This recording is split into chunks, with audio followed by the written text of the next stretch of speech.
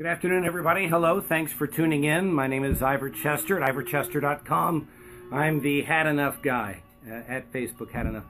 Thanks for tuning in. I'm the Balance Coach, and today we're going to be talking about an over-talked topic, but because we're still not getting it, myself included, and a lot of people who are dealing with it, we're going to continue on the subject, and we're going to be talking about changes. It was big for David Bowie. It's going to be big for us all. We are in a world that if you're healthy, you're changing. You're in a world where even if you're not changing, the things around you are. And if you properly handle these things, if you properly process these moments, you will not be threatened by them. You will not be left behind by them. Because again, if you don't change, you just get left behind by friends, by some family members, by people who really matter. Okay? Now, there's a way to not be traumatized by change, because when you're suffering with a diagnosis, when you're suffering with alcohol, with addiction issues, that these stunt people's growth. And by the way, if you're in a family where you have a family member who is dealing with one of these issues, again, alcohol, drugs, an addiction issue, depression, bipolar, schizophrenia, whatever the regular suspects are, you have a family member that's dealing with those things, then it can dearly affect the entire family dynamics and their growth as well. That's why healthy people see the changes coming, and they adapt, process, and move on. So I encourage people to please ride these waves appropriately. Now, I get it. I'm 60, okay? The America I was born in is not really here anymore. Now, I'm not here to take a political stance. That's not my point here. But understand, where I was born was Houston, Texas, and the neighborhood I grew up in, everybody had their own little plot of land. You know, the house, the fine trim lawns, the trees that we all could climb in. It seems like all the moms were pregnant all the time. And if you did anything wrong with any of the local or neighborhood kids, another mom had the authority to stick her head out the door. Hi, Gary. Good to see you. Thanks for being here. They had the authority to stick their head out the door and go, "John Ivor, I'm watching you. I'm going to call your mom. I know she's home." And she would do that. Well, that's the neighborhood I grew up in. That neighborhood doesn't even exist anymore. America changed. For the better or worse, I'm not going to get into. I think there's a lot of aspects America has changed for the better. And there's some things we need to work on. But that's also a personal reflection as well.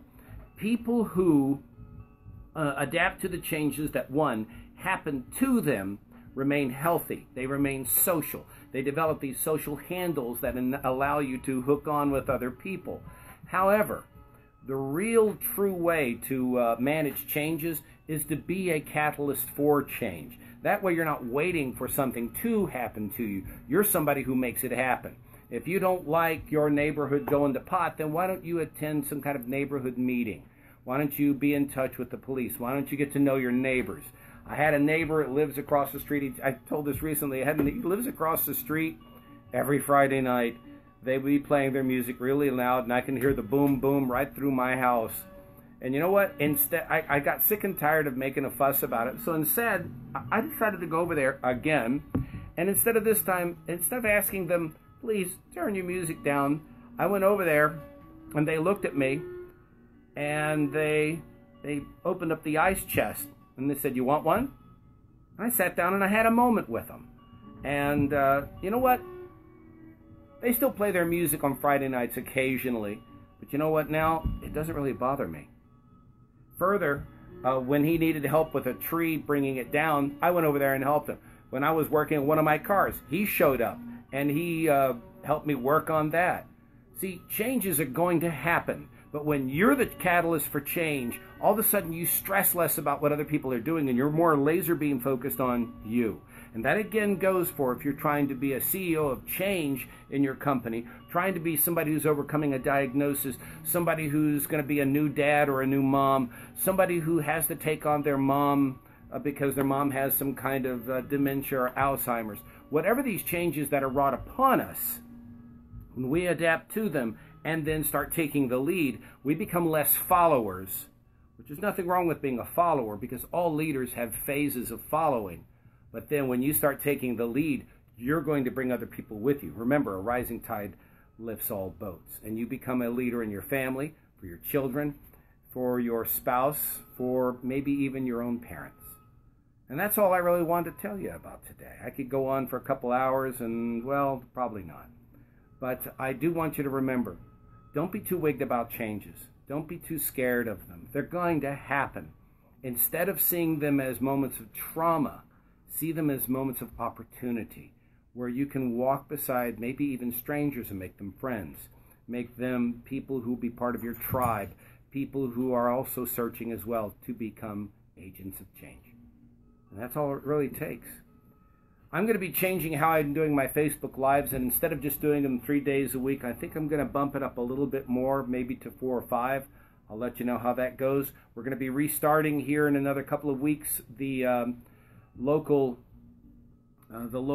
workshops that we do here in Irving, and we'll be posting that information coming up soon here on my Facebook page as well as ivorchester.com.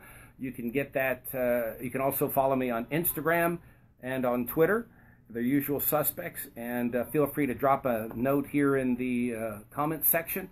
I appreciate your time. I appreciate your prayers, and I look forward to being with you during this time. Thanks again for everything. We'll see you out there.